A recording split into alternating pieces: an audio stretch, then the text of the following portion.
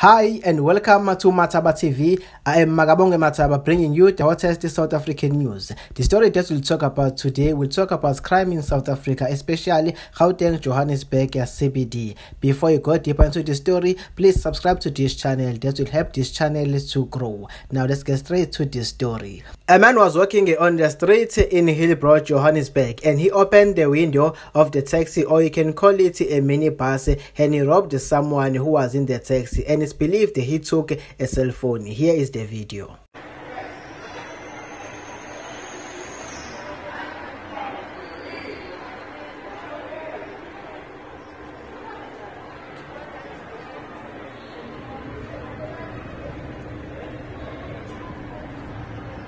So yes, that's the video. Let's make sure we close the windows when we're in the cars, whether it's a private car or it's a public transport. And these things happen frequently in Johannesburg CBD. This is what it looks like walking around Johannesburg CBD and Durban and other big cities in South Africa. Please comment in the comment section what do you think of this story. Don't forget to like the video.